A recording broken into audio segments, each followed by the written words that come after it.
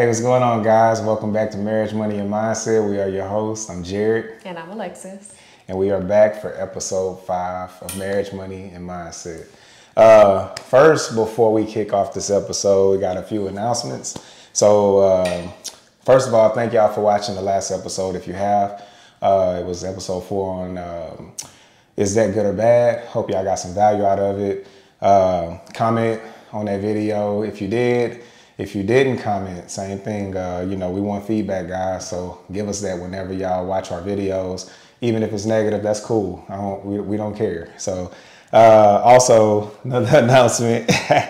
We also want to thank y'all for subscribing. We finally crossed 100 subscribers. Yes, thank you. On IG and on YouTube. So, hey, appreciate y'all. For the ones who have subscribed, want to thank y'all. Appreciate y'all support. And also, we also want to thank Alex. We were just recently on his TPE YouTube channel, Alex Seals YouTube channel, for another video that we did with him. Mm-hmm. So if y'all haven't seen that, make sure you go check him out, subscribe to his channel as well. What was that video about? You remember it was about, this is how we do finance, right? And so it was good content. And then also be on the lookout for more content we have dropping with him as well. We have some more projects in the making, so be on the lookout, guys. So you have anything you want to mention to the people or anything you want to say? Talk to the people? Let's just jump right in. So today's episode, we're going to be talking about the key to success and failure in a marriage. Okay. So let's kick it off. Yeah, I know we got the easel working this time. Hopefully, one thing, guys, I noticed, sorry, I want to apologize also for the way the easel has been looking on the video. I mean, we got a better marker this time. And again, guys, look, we're going to get better as the channel grows and as we, do this more often. So we're learning as we go as well. Mm-hmm. But again, so this one thing we just wanted to mention that we're working on for you guys. But yeah, she mentioned it, right? So the key to a success and failure in a marriage. So first, what we want to do is define success, right? Mm-hmm. Okay, so you can read it. Okay, so success is an ongoing journey with different levels of achievements. So there's a couple different forms of success. We're just highlighting 3. So personal success being one. Right. And let's see. Well, you got personal, professional, and business, right? Everything's here at the top. Oh, go ahead. Excuse me. Do your thing. Okay, so with personal success, that's achieving certain goals or aspirations that are meaningful to you, such as your relationships, your hobbies, travel. Personal milestones. Personal milestones. Right. Like anniversaries, things of that nature. Mm-hmm. Yeah. So that's what personal, right? Professional, okay. Self-explanatory. It could be, career goals, climbing the ladder, promotions, things of that nature. And then of course in business, entrepreneur goals, growing a business. Yeah. Starting a business. Investing. Yeah, investing, things of that Financial nature, right? growth. One more thing I want to touch on success. Again, that's just how we define it, right? So we define it as a never-ending journey that has different levels of achievements, okay? One thing you also got to remember, like, success can be subjective, right? Meaning success could be what it is to... It's different for each individual. Exactly. It can encompass various aspects of life, right? And she touched on a few of those aspects of life. So that's defining success, okay? Subjective meaning, like basically if I set out to be a good wife and mom and that's what I'm doing, then that makes me successful in that area. So it doesn't just necessarily mean money. Not necessarily, no. It's not always pertaining to money. Success, right. I think, a lot of people want to define you're successful if you have a lot of money. That's not the case. That doesn't define. That's just a form of measuring a monetary success. Right. Right. Like you can actually measure your wealth. Assets minus your liabilities is your net worth. Income minus your expense is your cash flow. It can be measured, right? That's from a monetary standpoint. But we're talking about success being in a marriage, right? Okay. We just touched on this too. Well, there's nothing we can touch on. It's not always synonymous with happiness, right? Yeah. Like that's another thing. I think some people feel like, being successful means they're happy. That's not the case. You have a lot of people that are deemed as successful, but end up being some of the most miserable people on the planet sometimes, right? Right. So it's not, synonymous with happiness as well. And we talked about people having different definition and pathways to what they consider a successful life. Ooh, you heard it? Got to talk about that one day. Successful life, not sex life. All right, so look, now we're going to hit on failure. We hit on success. Now let's hit on failure, right? Let's define it. I like to define words, guys, because, actually breaking down what a word means, is really, how you understand what it is you're talking about. So just getting the definition is usually, we're going to do a lot of that on this channel. So let's talk about it, failure. Okay. So failure is not achieving a desired goal or outcome. It's the source of learning and growth. Right. And I want to stop there because basically what that means is just because you fail is not the end all be all. Yeah. So usually whenever you fall, there's a learning lesson that's attached with it. Yeah. We could break this all the way down to a little toddler. Yeah. Think about it. Okay. We all was little toddlers at one point in time in our lives, right? You're learning how to walk. I'm pretty sure everybody fell their very first time. You took 1-2 steps and then you fell, right? Well, you didn't give up. You didn't just say, well, I guess I'm not, I born to walk. No, you figured it out. You eventually learned how to, walk. Then you figured out how to run, jump, all that, right? So, of course, that's what this is kind of pertaining to. It can be failure. Now, it can be a learning experience, right? You can learn and grow from failure. It often provides valuable lessons and insights for the future efforts, okay? So you learn what not to do. Exactly. It's not a permanent condition either, right? We already touched, you can learn from, your failures to become successful, right? Which is the first thing we define. And just think of success as I'm gonna steal this from Earl Nightingale, right? So if y'all ever heard of Earl Nightingale, he has a speech called The Strangest Secret in the World. I highly, highly recommend everybody go search that video on YouTube, right? There's a channel I listen to called VYBO, I believe. It's an acronym for Visualize Yourself Beyond Ordinary. If you go there and search Earl Nightingale's The Strangest Secret in the World, listen to it. They have a dope little track behind it while it's playing. Highly, highly recommend it. If you can get past his voice, because he does sound like Megatron off the Transformers, but his message is on point. And some of this is kind of quoted, what we're about to mention, okay? So I just wanted to get that part out there.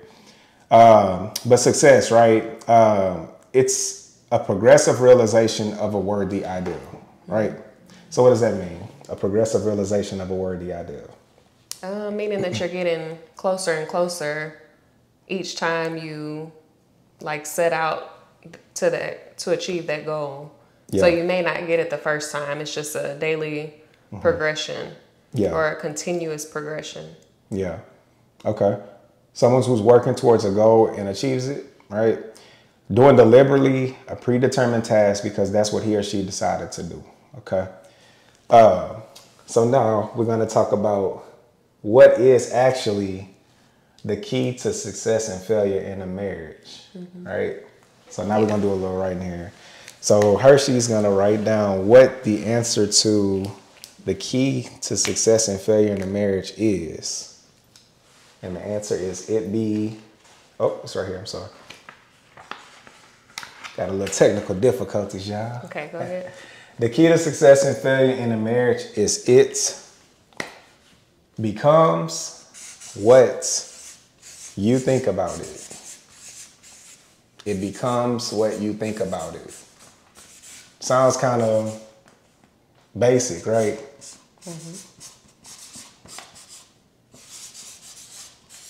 But check this out. It's not so basic. And I'm gonna tell you why.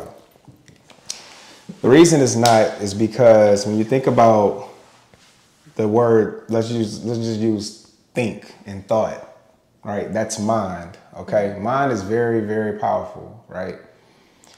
One thing about human beings, and probably married couples, I mean, they're human beings, you can alter your life by altering your attitude of mind, okay? Yeah. And the power of the tongue. Yeah. I think it's also goes back to like biblical, the power of the tongue, or the difference. You brought it up. Speak on it. Between You want to preach? life and death, Okay. lies in the tongue, something like that. Don't quote me. Well, I mean, you think about it. Okay, human beings can alter their lives, right, by altering their attitude of mind. Right. We're the only creature on the planet that can do that, by the way, right? A dog can only be a dog. A cat can only be a cat, right? Creatures usually respond in more of like a reactive way, right? To whereas when we have conflicts as human beings, we don't just react. We have time to sit, evaluate the situation. We can, thoroughly think about what it is we want to do about it, right? We don't just act. So that's kind of what, just your attitude of mind can alter your situations, okay? That comes from your mind, right? Your mindset, what you think, right? Now, if you care enough about a successful marriage, you will almost certainly obtain it. Right. Elaborate on that. Talk to me about that. So basically, just like whenever you play sports or you do anything like play the piano or whatever, you have to work at it. Like it takes practice. Right. So if you set your mind that you're going to be a good pianist, you have to put practice towards playing the piano, and eventually the way that you play gets better over time. So tying that into a marriage, if I'm putting effort into having a successful marriage, whatever that looks like for me, eventually that's what I'm going to become. Right. So. Yeah. I mean, it's good points. Like I say, successful being, what we defined as a never-ending journey, right? That has different levels of achievements. We talked on that, right? So for us, an example, that's kind of what we define as a success to our marriage. Like, what are we constantly working toward to make our situation better for us? What are our goals? Are they aligned, and are we working towards our goals constantly? Yeah. Just being careful about caring, being caring about our marriage, right? So we got here, if you think in negative thoughts or if you think in negative terms, obviously you will get the negative results, right? So negative thoughts equals negative results, right? Let's talk about that for 1 second. So, I think that's what you were mentioning earlier about the tongue. Yes. Thinking about, talking about like, be careful what you say. But negative terms, right? So, if you're thinking like, man, I don't think this is going to work. I don't see how we're going to come back from this. I don't want to do this anymore with you. That's all negative. Right. Okay. And if you're speaking that into existence, well, obviously that's probably what you're gonna, what's gonna come to fruition. Right. Right. It's kind of self-explanatory. And then of course, obviously positive thoughts equal positive results. Right. So that's what you want to do. That's part of being successful in your marriage. Be positive, be optimistic, right? Talk, good about your marriage. Talk great about your marriage. Speak positively about every aspect of your marriage. Yeah, you're going to have conflict. Yeah, you're going to not always get along. That somewhat comes with the territory as well. But when you boil it down to respect, how y'all talk to each other and treat each other, even when you have conflicts, discuss your conflicts in a respectful manner. Right. Then, of course, the outcome 9 times out of 10 will be positive. You may agree to disagree, right? But at the end of the day, or come back to it. But at the end of the day, if your goal is to remain or have a successful marriage, well, obviously, guys, you know, that's part of it, being positive, speaking positive terms in your marriage, right? And not only about your marriage, but your spouse. Yeah. Speak life into your spouse. If there are things that your spouse is lacking, whether you say it to them or you say it privately, like, my husband is strong, my husband is smart, my husband is whatever goes after is, that's helping them to become. Like, you're just speaking it into existence. So yeah, thinking positive terms, you get positive results. Thinking negative terms, you get negative results. If you have no goals for your marriage, right? You don't know where you're going, have thoughts of confusion and think about nothing, then your marriage becomes nothing. So no thoughts equals no results. No results. Okay. Back to thought, right? Use your mind in a positive manner, you know. So how many marriages do you think out there don't have goals? I mean, I didn't even look up a percentage on it, but I speak to a lot of marriages and I ask that question sometimes. I'm like, so what's y'all's long-term goals? What's y'all short-term goals? And sometimes they get kind of thrown off. Like, we just kind of day for day it. They don't say that, but really think about that. What are your goals, right? What goals do you have? And I mean, to the end of time, right? As long as y'all are together, God willing, you know, God, let's say God allow you to stay here to, we saw a story this morning, a lady was what, 114? Yes. You think she knew she was gonna live to be 114? Probably not, right? But imagine you're here that long, right? Play the long game. Like we've engineered our life all the way to those, God willing, to those days, and reverse engineered it down to present day, right? So there's something to look forward to in every stage of our lives, right? Short term, long term, you know, the next decade, you know, 2, 3, 4, 5 decades. Yes, you know, I like to think of it as chapters. Chapters, exactly, right? And then, you know, I like to also use that saying, you know, it's okay to, like, if you're in a car, you driver, you know, I'm in the driver's seat. It's okay to look in that rearview mirror, right? The rearview mirror, which is like that big on occasion, just to see how far y'all come. But always stay focused on the big picture, the windshield, right? That's the future you're headed down. That's the road y'all going down. So this should be a nice journey going down that road. We should be, you know, hitting goals along this journey, right? So again, I think we mentioned it maybe in the first or second video. Your marriage should look like a stock chart, like steadily. Well, not all stock charts look like that, but you want it to be steadily progressing. So you don't want it to be stagnant or going down in value. And know where you're going, right? Okay. So know where you're going in your marriage. And if you have thoughts of confusion and think about nothing, your marriage becomes nothing. So that's what is the alternative if you don't have, you know, a map drawn out for y'all's marriage. Okay. So there's an analogy real fast I want to use for this particular point, right? So think of like a cruise ship, okay? And it's leaving a harbor, right? There's a captain, a crew on the ship, a mapped out planned voyage, right? Okay? It knows where it's going and how long it's gonna take to get there. 9 times out of 10, it's gonna get there, right? Take the same cruise ship, right? Give it no captain, no crew, no mapped out planned voyage, no destination. And 9 times out of 10, it's gonna sink or wind up on a deserted island if it even leaves the harbor, right? So, okay. Basically, literally what I just explained, you know, that's a great analogy.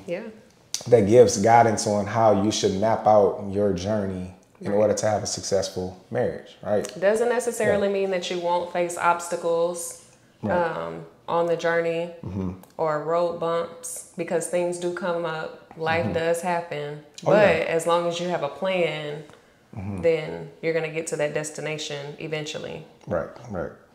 Okay. So let's talk about, hold on 1 second. Go ahead. I'm sorry. So I'm going to ask you this. Talk to me. Okay.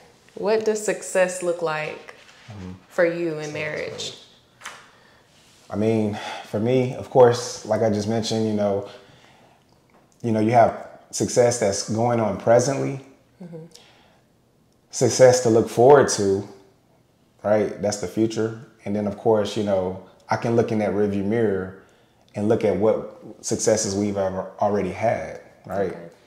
And it's different levels of success and with different aspects of our marriage, you know? So overall, I feel like if the question is our marriage a success or a failure, my goal is to continue to have it successful. It's already successful, but it's going to continue to be successful. Right. Because I've made up my mind to have a successful marriage. Yeah. So. Okay. Well, my answer was a little bit different. Okay. I do agree with everything that you said, but I think that And success. that's off the dome. Success in a marriage to me looks like dependability, like being able to depend on your spouse no matter what. We talked about it earlier as far as like dealing with conflict in the marriage. Like how well are we able to deal with conflict, because obstacles will come. Right. And then longevity. Like I just got finished visiting my great grandmother. She is 95. She'll be 96 this year. My grandfather is no longer living, but whenever he died, they were still married. So they were married for 74 and a half years. Yeah. And it's not so common nowadays. Right. Yeah. But being able to stand the test of time, that's successful marriage to me. Yeah. Because she still talks about him in a good light. So that's successful to me. Yeah. There you go. Yeah. And being able to be role models to other marriages. Oh yeah, definitely. That's part of it too, you know. Like especially whenever we meet other couples, man. You know, like even that trip we just did in Punta Cana, man. We're looking forward to seeing you guys again in February, right? Yeah, we'll be in Jamaica, right? You know, but just seeing all the different models and examples of, you know, successful marriages, you know, everybody was the example, right? And everybody's, you know, kind of, it's almost like an accountability type thing that we was, you know, attending. You know, everybody is holding each other accountable for their marriages to a certain extent, you know, so that was pretty dope about it too, you know. And it doesn't mean that the marriage is perfect. Right.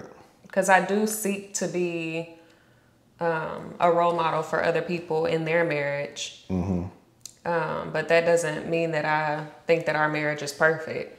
Right. So even being transparent. Perfection is another subjective thing in my opinion too. Yeah. Yeah. There's no such thing. Everybody says no such thing as perfection, but you know, again, it's subjective to me. You know, whether you define as being perfect and you strive for perfection. So everybody else says that. Yeah. Man. Real quick though, I wanted to talk about, you know, the mind, right? Okay, so I just want to talk about how powerful the mind can be and why I believe, or we believe, some people don't value it. Okay. This is back to Earl Nightingale, right? But this is so powerful. Just check this out. So our mind is standard equipment at birth. It's free, and things that have been given to us for nothing we place little value on. Things that we pay money for we value. The reality is that the reverse is true, because not only our minds but our bodies as well are priceless and free. But the things that cost us money are cheap in comparison and can be replaced at any times. The things we got for nothing can never be replaced. So in other words, the mind is always taken for granted, and we assign it little jobs instead of big important ones. To me, that was just a very powerful statement because, you know, at birth, you think about it when you're born, when you're out the womb, right? What you're exposed to, you got to be very careful with, you know, what a child is exposed to, you know, day one. Right. Down from the music they hear, what they see, like what their parents, you know, or just like how they interact with each other. You know, what type of television is on, social media. I mean, it's just it's a wide range of things you have to be very cautious with, because especially at birth, the mind is just a sponge, just, you know, soaking absorbing every little thing, right? And then again, like, you know, we take it for granted. You know, we don't use our minds like we should. You know, we assign it little jobs instead of big important jobs. And then the value we put on things is almost higher than the value of that mind. Because think about it, if you were to lose your mind, God forbid something happened to your mind, your brain, that's the thing that's not replaceable. You know, it's, you know, and it's free. But let you like, you know, you know, at the job, you know, I go on traffic accidents, man. You know, people have nice automobiles that are wrecked, flipping out, going crazy, upset. And I'm thinking to myself, and sometimes I even let them know, like, that's usually one of my things. I say, hey, man, look, just be grateful that you made it out of this. You know, this car is replaceable. We have insurance. That's one of the reasons why you have insurance, right? We can replace this car. I've been on some accidents where, unfortunately, people lost their lives, right? And, you know, I guarantee you if the question for that individual or those individuals were, hey, would you ever rather just lost a car or your mind? I guarantee you they'd be more than happy just to lose the car. Right. So just know that things like, you know, things we place high value on, they don't really matter at the end of the day. Like your mind and your body is the most valuable things you have, right? Because they're irreplaceable. They're priceless, right? You wanted to say something on that? Because I have one more analogy for y'all. Not exactly. Okay. I did think about like basically asking, would someone rather $1 million or a wealth of knowledge? Most people would go for that $1 million. You think? I mean, that's one of them questions. Like, if you have no education on what to do, like that's like, you know, would you? Yeah, I mean, well, it's literally the same thing. I think I'd rather the wisdom, because if you have the right wisdom, you can. $1 million is nothing in comparison to what you can really obtain. I mean, we're talking about monetary, you know, something monetary of value. How much wealth can I obtain if I have the right mindset versus just handing me $1 million and I have no education on what to do with the money. Yeah. 9 times out of 10, if I have the wrong mindset, it's gonna be squandered away. Right. So yeah. But real quick, I have a land analogy for you, right? Okay. So think of the mind like land, okay? If you have a plot of land and you plant corn in one spot on the land and hemlock on the other side of the land. Hemlock, for those who don't know, I didn't know this either, but I'm just playing like I did know. But hemlock is a poisonous plant, right? So you plant these right in two different spots. You got corn over here, hemlock over here. If you nurture both, take care of the land, they're both going to return in abundance. The land didn't care what you plant, but you have to be cautious what you plant in your mind, because like the land, it will return in abundance what you nurture it, right? So that kind of goes back to what I mentioned earlier. Be cautious what you're feeding your mind, right? Yeah, that's powerful. Yeah, like what are you feeding your mind? What are you consuming every day? Really ask yourselves that when you wake up first thing in the morning, like what do you put on? Do you go to your phone? Do you go to social media? Do you search just obscene things, you know, negative things, people fighting, girls twerking, whatever, you know, just things that aren't value to your life, right? To your marriage, right? Other women, are you looking at other women, men? Are y'all looking at other women? Are you looking at other men? You looking at other men?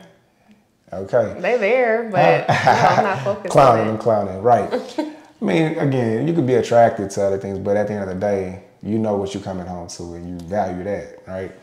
But again, look, you have to be cautious what you feed your mind. What you watch on TV, are you watching, you know, content that can actually help you have a better life? Right. You know, or are you watching the Housewives? You know, whatever. You know, if you watching those Housewives, you're gonna start acting like them, talking like them. I've seen that.